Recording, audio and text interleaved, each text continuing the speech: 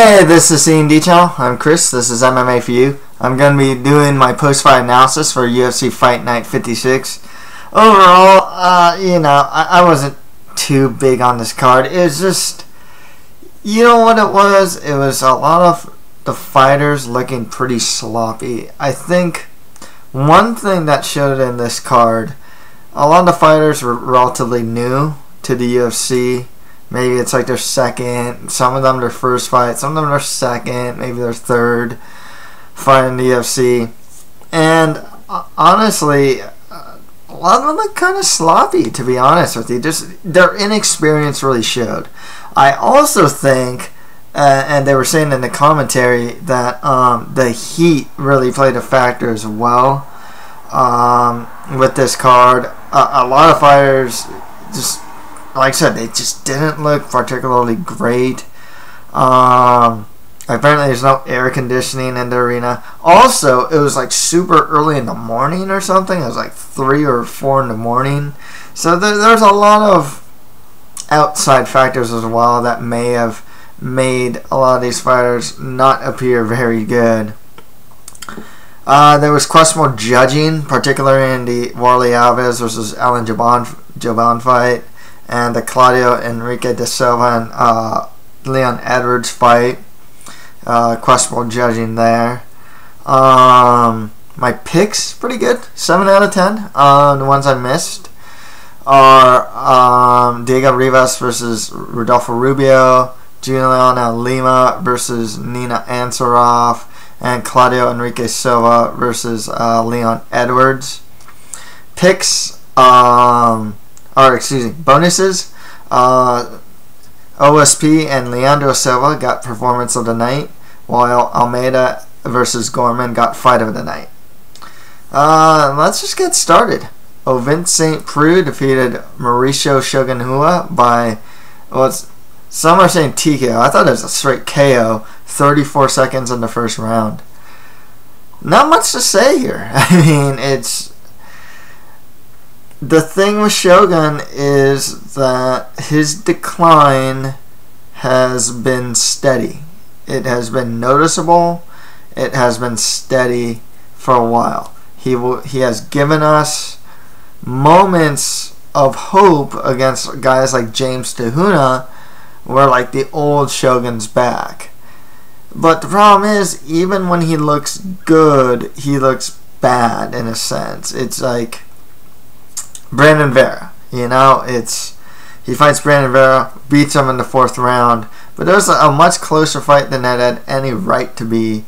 Both were relatively gassed by then too. I mean, he was on his way to beating Dan Henderson. Dan Henderson's just another one of those guys that's kind of on his decline as well. His loss to Chael Sonnen was eye-opening, yet he lost by guillotine in the first round and just looked bad. So that's the thing with Shogun. It's just, I love the guy, pride never die and all that, and it's sad to see, but the fact of the matter is, even though he's 32 years old, he's only 1 year older than Ovin St. Preux. His body is like that of a 50-year-old or something. I mean, he's just had so many wars, so much wear and tear, and it's starting to show. I mean, granted, a guy like OSP, Dan Henderson's H-bombs, knock out heavyweights, Granted that much. Chins don't get better, though. I mean, if you get knocked out once, and then you get knocked out again, it doesn't get better, It just gets worse. And then, like I said, there's a steady decline. It's kind of a brawler, I mean, too, he throws it over and right, and then OSP throws a pivot left hook, and that's the thing. It's like, he's getting less technical and more brawler. And more of a brawler. And it's something I've noticed for a while with Shogun as well. So, I'm not Shogun. Personally, if he's thinking something like retirement, definitely should think about that. If not, maybe get some other aging veterans, like a rematch against Antonio Rogerio Nogueira next would be good. I hear that he has thoughts of cutting down to middleweight. Shogun's problem is not a size thing. That's the problem here. I mean, maybe you can say against like John Jones and Gustafsson, he was definitely the smaller man. But overall, it's just his declining skills that's really costing him fights. OSP, I mean, he calls out Anthony Perosh and Fabio Maldonado. I think that was a joke. I kind of hope it was, because he should lay waste to those guys pretty easily. He should probably get like Jimmy Manuwa next, even though he's coming off a loss. Phil Davis wouldn't be the worst fight for him. No, Phil Davis coming off the went over to Glover Teixeira. Even Glover Teixeira versus OSP would work as well. So there's good fights for OSP. You know, the guy is not the most technically sound. He's very athletic. He can get by on his athleticism. He's not a terrible wrestler. He's a good enough striker, but man, does he do some really untechnical things that leaves him open. He hits hard. It's big for the weight class. He can win fights against. There's noticeable guys that he can win fights against. I think guys like Bader and above probably beat OSP. Just more technical guys. But other than that, you know, I think OSP can beat a good amount of light heavyweights. And also, the division's not exactly the most stacked these days. It's actually, in my personal opinion, I think it might actually be the thinnest division in the UFC. Not as far as overall talent. As far as name value goes, there's a lot of name value. But as far as just overall talent and just skill level, fighters across the board in light heavyweight, I think it's actually one of the weaker divisions now. And it's also lacking prospects as well. Other than that, though, good one for OSP. Sad day for Shogun fans, though. Next fight after that, Warley Alves defeated Alan Joban by... I keep saying Joban. I think it's Joban. Joban by... I'll say Joban. By unanimous decision. Look, I picked Warley Alves, and even I don't think Warley Alves won this fight. I thought Alan Joban should have got the win here. Kenny Florian even went so far to say that Joban was robbed and questioned if American fighters should even fight Brazilian fighters in Brazil because of this. I will say this, though. I don't think it's a robbery. I really don't. Yes, I think that Joban won the fight, but you know, it goes down to that second round. You know, Alves won the first, Joban won the third, so now it just goes to the second one. Alves did manage to get Joban to the ground and controlled him for a while. One thing that I believe is Zane Simon was saying in regards to this fight that probably swayed the judges was the fact that Joban's offense wasn't dynamic enough, I guess is what, I forgot what the words he used now, but it's pretty much not, it wasn't like, I guess the word is jeez, I forgot what he said. It's something to the lines of like, it wasn't dynamic enough to sway the judges in the sense to give Joban the rounds after the second round, my bad, the second round after Alves controlled a majority of the round with top control. So I guess you know, just the sense of like Joban, he didn't do like these really obvious, like, I don't know if he really wobbled him. I know he got the better of the strikes in the second. I'm talking about the second round here. I don't know if he really wobbled him. He may have. I know he got the better of the striking, but I don't think it was like, I guess to the judges, obvious enough, because nothing like huge happened. He didn't drop Alves, I guess. You know, I mean, once again, I'm seeing it in the eyes of what I think the judges saw. So this is not what I saw. I thought Javan won the fight. I'm just saying what I think the judges saw in the second round. Probably was a case of Alves getting top control, and while Javan was getting the better of the stand-up, it just, I guess to them, wasn't enough to really stake that second round. The third round, obviously, Javan got it. Alves got that first round. With that said, Warlley Alves, he gassed out in that first round. He also claimed groin shots and eye pokes constantly. That's a really bad sign for new prospects. He's only 23 years old. He's still a good prospect. Might have to put the brakes on him as a prospect, though.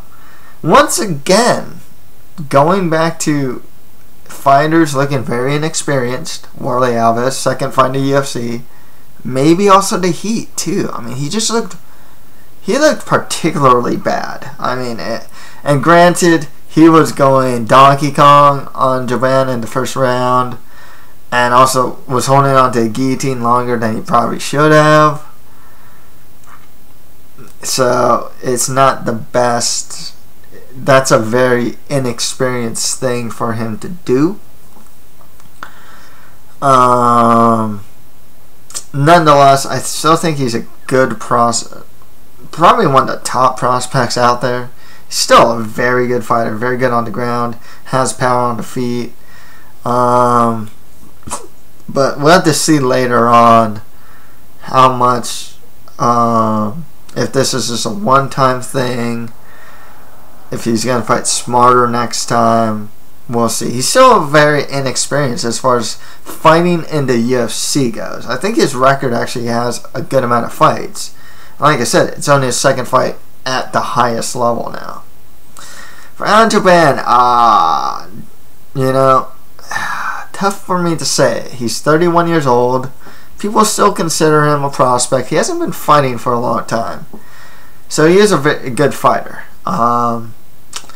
I don't know what his ceiling is, though, because I can see him going a number of ways. You know, he can just be an action fighter. I kind of lean towards him being a very good action fighter. I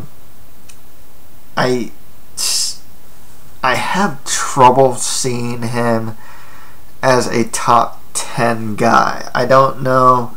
I see his ceiling more of action fighter than top 10 guy. Personally, I think there's still a couple technical holes in his game. He's still far too hittable. Yeah.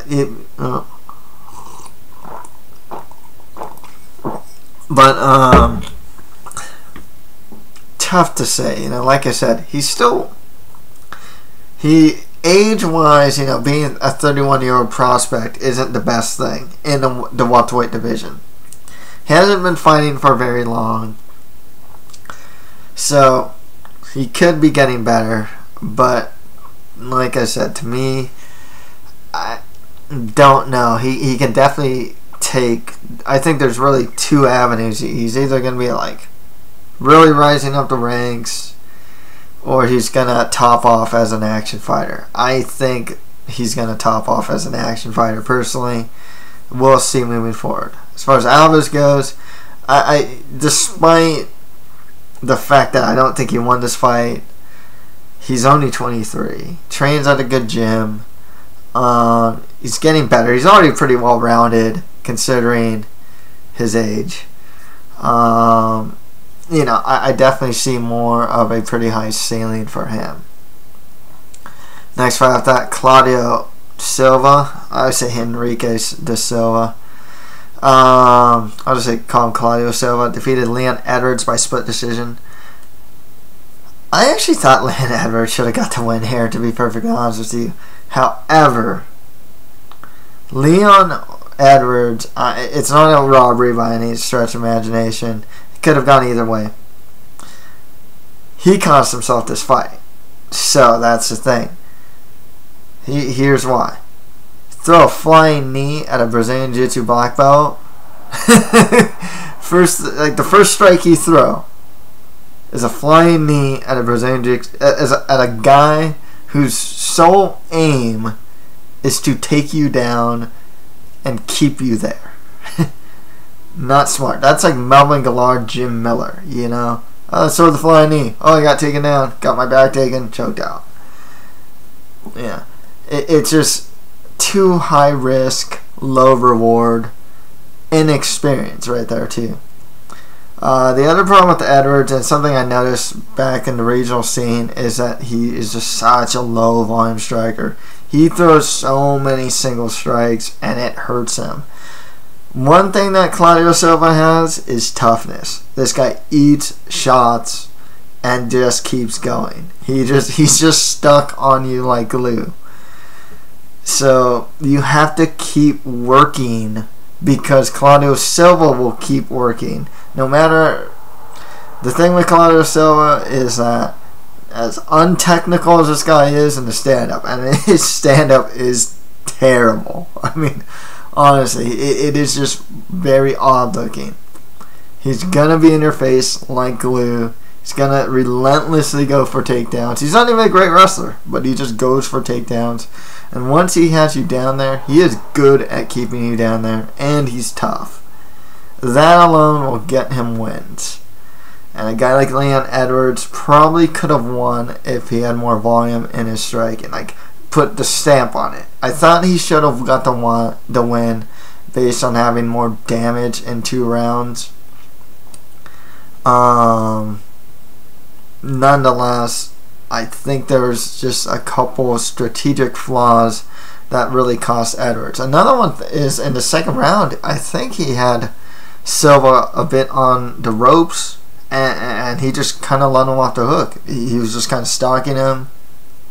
Didn't throw anything. He landed some hard shots. Silva looked like he was kind of retreating, maybe hurt. Edwards didn't do anything. So once again, he's still new though. You know, he's only 23 years old. His takedown defense actually isn't too bad, even though he did get taken down. But he still needs a lot of work. And once again, it's a story of this card, really. Just this relative inexperience of these new fighters. Both guys just more lower to mid-tier guys in the division. I mean, Claudio Silva is not a prospect by any stretch of the imagination. Tough out though, man. This is the guy that no one should.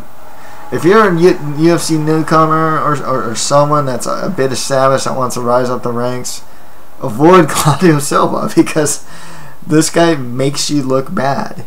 You can be winning the fight and he makes just ugly fights. That's the thing. So he in that sense, he's a good gatekeeper. You know, that's the thing. With Edwards, still a prospect. Hopefully this is a good learning experience for him. I don't even think he was complaining about this decision. I think he actually took it pretty well, which is good, you know, which is very mature of him. And you know, I can only see him getting better, but there's holes in his game he needs to fix. Next fight after that, Diego Lima defeated Jorge Oliveira by unanimous decision. Once again, you know, story of this fight, you know, second fight in the UFC for Diego Lima, dominated the fight and he fought smart in the sense that he didn't strike with Oliveira after just like, I think he got hit once and then he just went into full wrestler grappler mode. Smart. But it seems like he got frustrated. I mean, that knee he hit on Oliveira honestly looks blatant, and I think that's inexperience on his part. He also made a lot of mistakes on the ground that prevented the finish. I mean, you know, there's just certain little things I was noticing.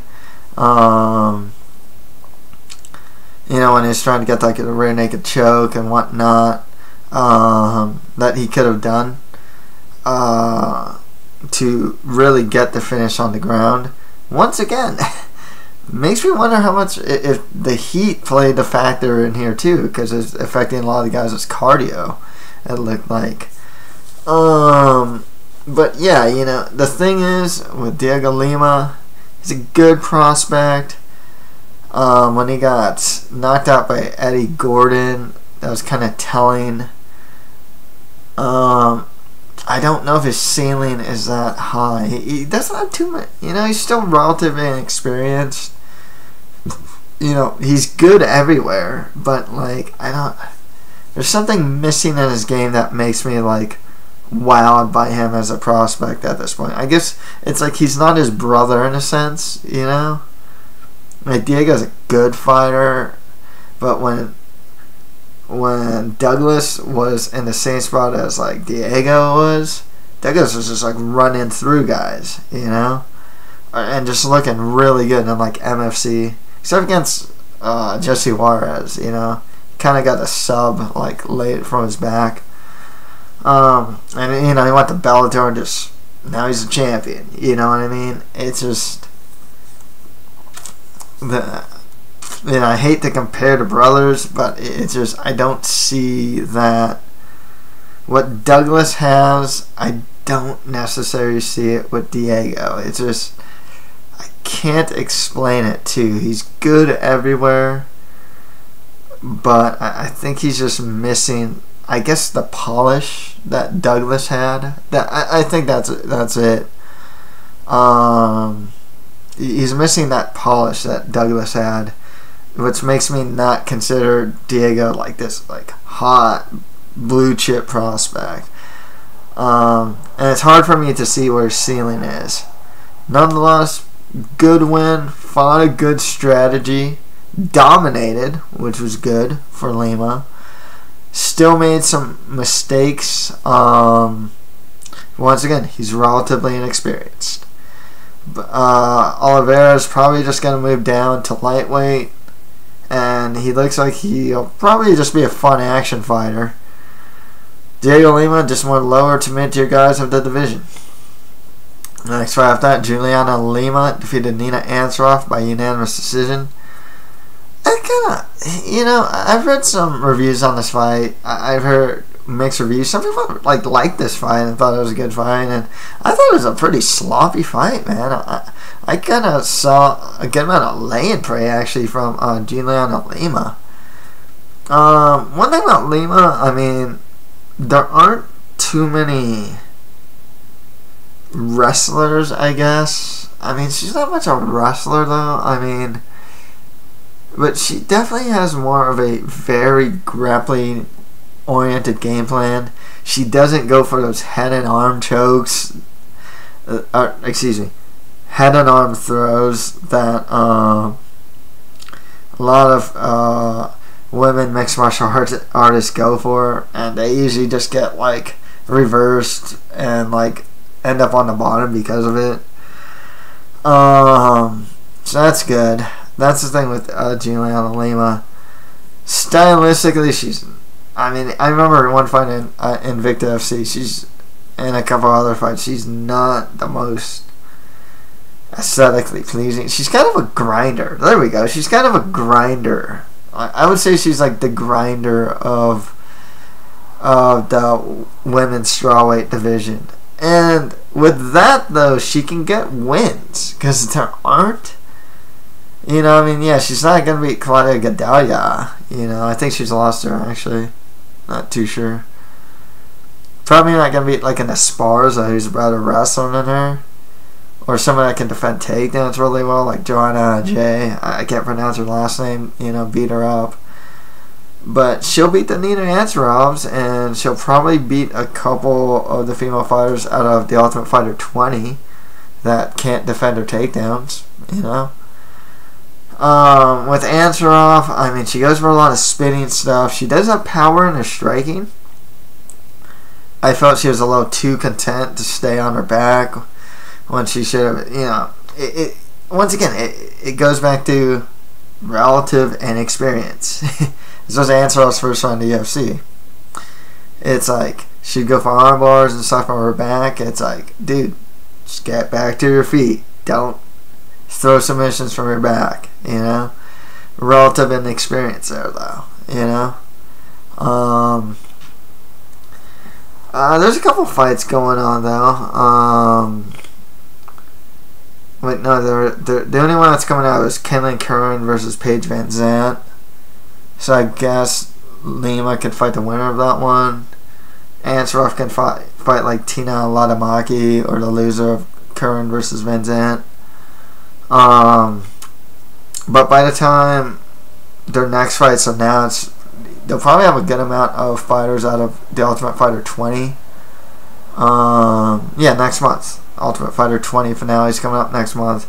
So there's a lot of female fighters that they'll be able to get next. On to the prelims. Diego Rivas defeated Rodolfo Rubio by unanimous decision. Once again, relative inexperience and sloppiness. This was this was not like a quote-unquote... I know UFC quality means different things these days, you know, but I think there's a general idea of what UFC quality should be. This is not it. You know what I mean? This is just a sloppy fight. Stand up. They're not technical. The scrambles on the ground, I mean, they get reversed both these guys just get reversed super easily, you know, and just relatively sloppy scrambles on the ground. Rivas, you know, he was the better wrestler, seemed like the better overall grappler than Rodolfo Rubio. I don't know if they keep Rodolfo Rubio. I mean, you know, Rivas stays in the UFC just on the basis that he won this fight, but, you know, like,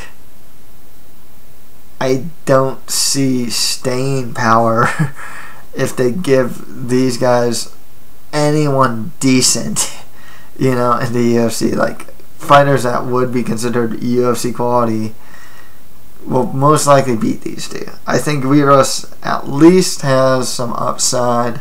I didn't pick him to win, but he is young, and he could get better. I mean, they should give him like another Ultimate Fighter China, Ultimate Fighter Latin America, just some pretty low-level guy next.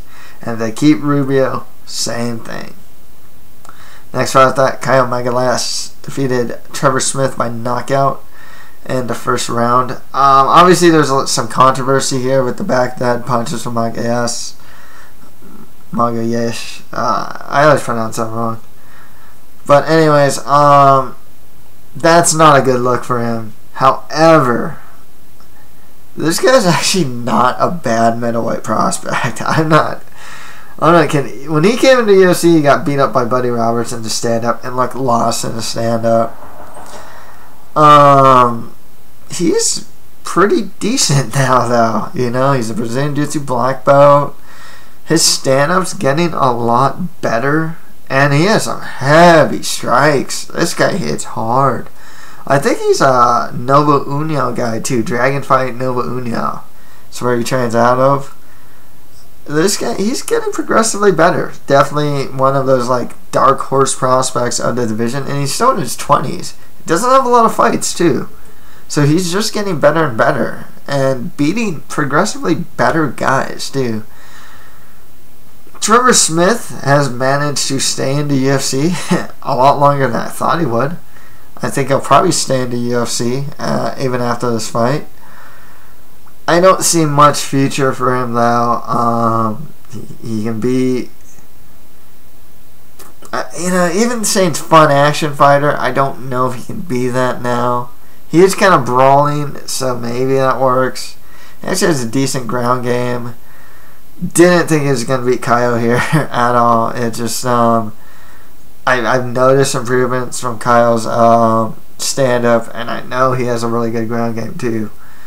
I think Michaelis, he should probably get a bit of a step up in competition. I mean, he beat Luke, like Carlos Bambola, Luke Zacharich, and like Trevor Smith. Maybe he beat someone else that's in there as well, but he has a win streak over low-level competition. Finished them too, if I'm not. Yeah, he finished all of them too. So he needs to step up. He needs the Ed Hermans, Derek Brunsons, Luke Barnett's. Like there's more mid-level type guys now.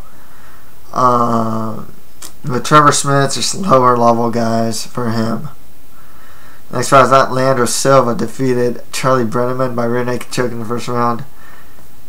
Brenneman should get cut, man. I don't know what to say. This guy he's finished in his last 3 fights by Beneil Dariush, knocked out badly by Danny Castillo, and just got rear naked choked by Charlie Brenneman, by Leandro Silva. His only method to win fights during the UFC is to like grind opponent, take down and grind for like 3 rounds, and it's not even working anymore. It was his second set for Brenneman in the UFC, and he's honestly just looked pretty bad. Actually, he's fought at lightweight. Just looks pretty bad, to be very honest with you. Leandro Silva, I mean, big hulking Brazilian. He's got a good ground game. He's good when he takes it back.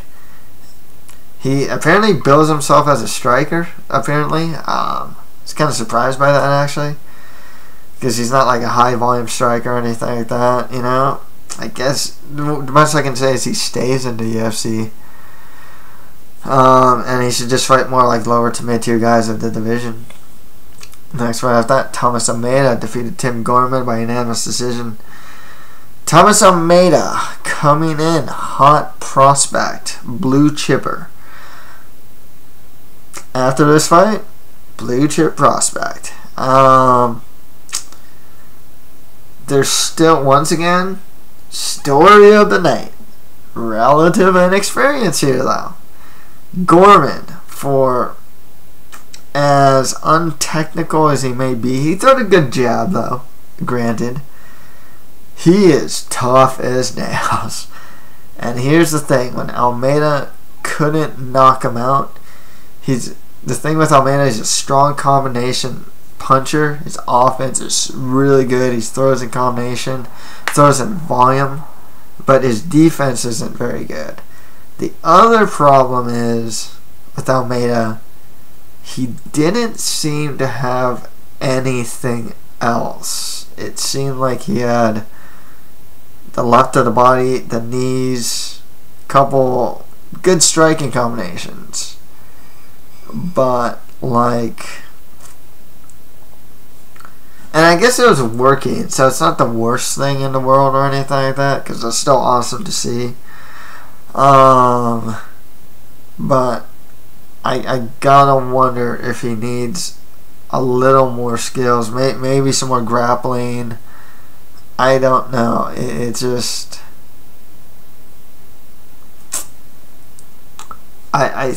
there's a lot of tough guys in the UFC. That's the thing. And as Almeida goes up the ladder, there's gonna have more Tim Gormans, but who are better. That's the thing.